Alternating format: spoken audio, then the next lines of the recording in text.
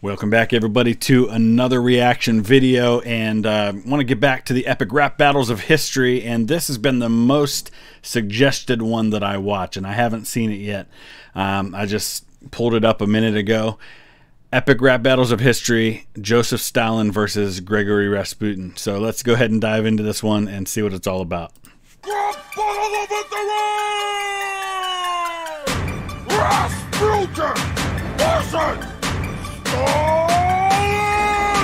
Cool mustache, Wario. Try messing with the man monk, you'll be sorry. Oh, how many dictators does it take to turn an empire into a union to ruin the states? It's a disgrace what you did to your own people. Your daddy beat you like a dog and now you're evil. You're from Georgia, sweet Georgia, and history books unfold ya as a messed up motherfucker bit in the mind. You're a superpower, but it paid the price with the endless destruction of Russian lives. You're a man of steel, I spit kryptonite. Big dick. So... all right, we're going to pause right there. Most of what he's done so far is he's talking about Stalin. He calls him Man of Steel. Joseph Stalin's real name was not Stalin. I think it was Zhukashvili or something like that. He was from Georgia, which is, you know, is a state down there near Armenia, kind of the southwestern part of what became the Soviet Union. So he's not Russian. And so he kind of talks a little bit about all of that stuff, talks about Stalin destroying his own people, and absolutely true, all of that so far. And now I can see, and if I didn't say it already, heads up, this is not family friendly. The size of Rasputin's manhood is something that was talked about quite a bit, and he was known to have been very well endowed in that department. Okay, so I should have waited until the end of that verse, but he talks about a whisper to his wife, because Rasputin's in with the Russian royal family was through the Tsarina. It was Tsar Nicholas II's wife. And she just absolutely was smitten by Rasputin, loved him, especially because Rasputin seemed to somehow have the ability to cure their son's hemophilia. This hemophilia was something that ran in the descendants of Queen Victoria, and their son was a descendant of Queen Victoria. It seemed to be something that got passed on to a lot of the royal families of Europe, especially because of all the inbreeding and stuff that happened. Nobody knows exactly how he did that, but he apparently somehow did something that caused the Tsarevich to not suffer from hemophilia when he was around. My eyes, you perverted witch! See the soul of the man who made Mother Russia his bitch! You think I give a fuck about my wife? My own son got locked up in prison, and I didn't save his life! You get off easy when they pickle that goose cock! I'd leave your neck in a noose in a trench and shot! Your whole family! Shot! All your wizard friends! Shot! Anyone who sold you pierogi! Shot! Starving for days so you waste away! I even crushed motherfuckers when I'm laid insane! Kind of let it took Trotsky out of the picture! Dropped the hammer on you harder than I bitch slapped Hitler! I have... Okay, before apparently we listened to what Vladimir Lenin has to say. I didn't know he was going to show up. Couple of things that jumped out at me that Stalin talks about. One of them is his son and the fact he didn't save him. He had a son named Yakov. I'm assuming that's Jacob in Russian. And Yakov was captured during World War II and died in a German prison camp. The details are kind of sketchy about what happened. The official story, I think, was that he ran into an electric fence and got electrocuted. It was also possibly committed suicide, and it was also possible that he was shot by the Germans. But those are all possibilities. And then the other thing he refers to are people being crushed during his funeral. People were in such a kind of a rush, the crowds, to go pay their respects at Stalin's funeral, that some people were crushed to death in all of that.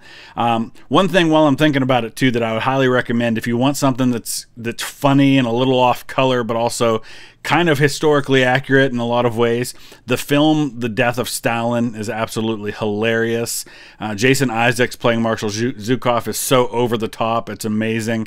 You've got, I think Nikita Khrushchev is played by Steve Buscemi. It's just really, really well done. If you're into that sort of dark humor, it's worth your time. Let's see what Lenin has to say.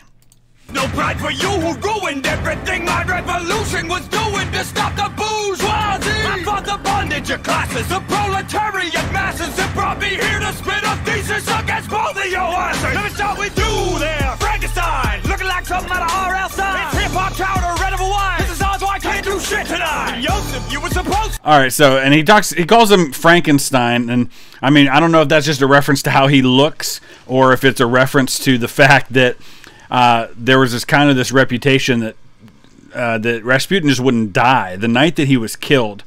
It started by him being given poison in some food that he was given. The poison didn't kill him.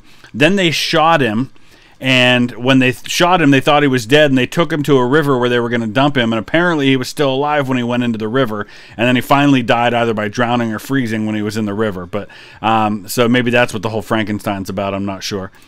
So be my right-hand man, but your loyalty shriveled up like your right-hand man. My whole future was bright. You let your heart grow dark and stop the greatest revolution since the birth of Marx. So, yeah, when Stalin dies, or not when Stalin dies, when Lenin dies, Lenin did not want Stalin to be the guy that replaced him. He knew by that point that Stalin was not the person with whom they could trust the future of the Soviet Union.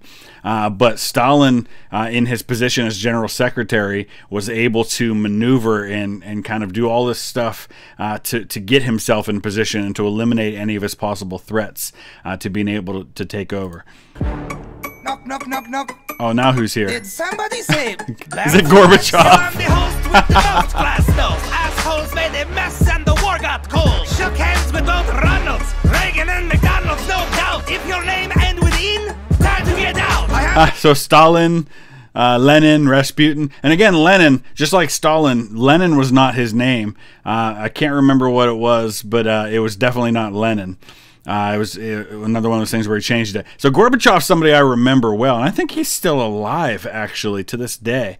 But he completely changed the future of the Soviet Union. In fact, he kind of eventually led to their downfall by kind of opening things up and starting to kind of push them toward more like what China has today, that kind of a communist government where it's a little more open to the West. And he and Reagan had a great relationship. Let's see what else he has to say. The balls to let Baryshnikov dance, player. Go down that wall like the Kool-Aid man. Oh yeah. You two need yoga. No. You need a shower.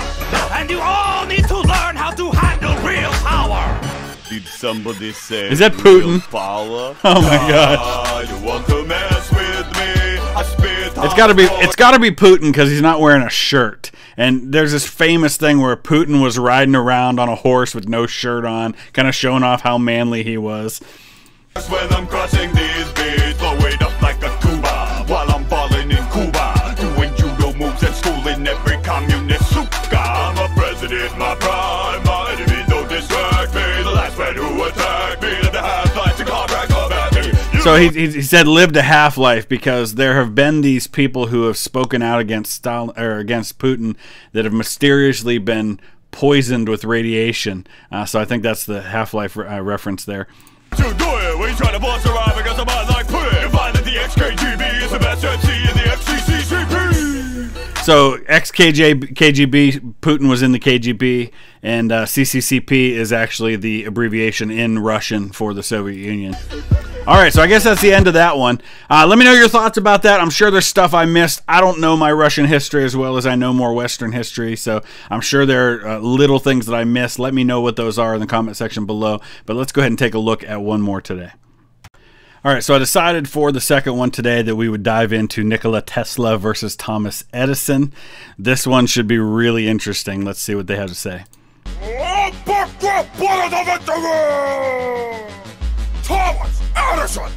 Was it Nikola Tesla? We're gonna step up! You'll be shocked when I spit and start static. I'll rip your style and add it to my long list of patents. While you were busy digging ditches and burning bridges, I'm pumping out inventions, stacking riches, so go back to your pigeons. You're a geek, plagued by OCD. You never had sex, but you sure got screwed by me. I crush you, Tesla. There's just no putting it gently. I don't alternate my flow. I diss you directly. Okay, so again, if you want to see a good movie, The Current War, which stars Benedict Cumberbatch as Thomas Edison, is a good way to kind of dive into this topic.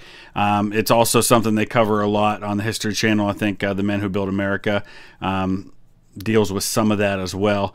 But you know, Edison and Tesla, actually, I think Tesla worked for Edison for a while and was trying to give him these suggestions. And Edison was a brilliant inventor.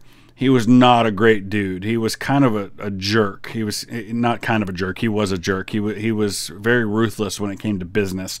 Tesla, on the other hand, didn't seem to care so much about the business end of things. He just wanted to invent, and he wanted to bring things to the world. And so very, very different way of dealing with things. And they talk about alternating current versus direct current there. And one of the things Edison did to prove, and this is why I say he was not a good dude, he was so adamant about wanting to prove that Tesla's form of electricity was dangerous that he actually helped them design the electric chair using Tesla's electricity, so he could show that it was deadly to people.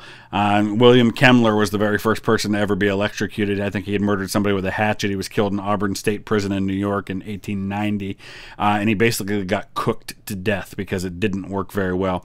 And Tesla set up, or Edison set up all these other experiments where they like electrocuted an elephant to the public, trying to prove that his stuff was safe and Tesla's was dangerous. The difference, of course, between the two forms of electricity had to do with how far it could go. And Tesla's had the potential where you didn't have to have nearly as many power stations, but it was potentially more dangerous. I see a universe of infinite energy with no potential for threat from this enemy, so you can call me Tesla. Nikola, impeccably dressed, giving lessons in electrical nemesis. This will be on the test, so confess to your thefts and let the whole world know what the Serbian did for the Wizard of Menlo. History is getting rewritten, and I have read your best invention was a word to steal credit. The truth hurts, you broke. So he calls him the Wizard of Menlo. Edison was known as the Wizard of Menlo Park, which is where he had his lab set up in New Jersey. He's actually from Ohio, from Northwest Ohio. Edison is originally. I can't remember the name of the town, but I've been by it several times. And washed up, don't give a smidgen about your visions. If they can't make a buck, I conduct business. Understood, things you never could. So dope that I even make New Jersey look good. I'm on the record, I invented. You got duped there, I said it. Now bet you $50,000 that you'll never forget it. Without me, here's a taste of what this battle would be. No. All right, so one there I caught at the end. He said something about, I'll bet you $50,000. Well, apparently one of the things that kindly severed their relationship eventually was that Tesla said that Edison offered him $50,000 if he could make certain improvements to his DC power system. And Tesla came through and was able to make the improvements, and was shocked when Edison didn't give him the money. And Edison made this kind of crude insult to him, and he said, well, you know, when you become a real American, you'll understand what an American joke is. And he said he was saying it in jest. He didn't really mean it. He just didn't think Tesla would be able to do it. And Tesla took that personally, and I think that was kind of the thing that finally ended their relationship, and Tesla stopped working for Edison. Lights, no camera, no sound. See? You fool! You think that you can touch me with this? You couldn't handle my gifts with your greedy little mind. I should say, too, I want to pause there because he said no lights, no camera, no sound, because all of those things were inventions by Thomas Edison. The incandescent light bulb was perfected by him. The phonograph, which gave us sound, and then the first video camera.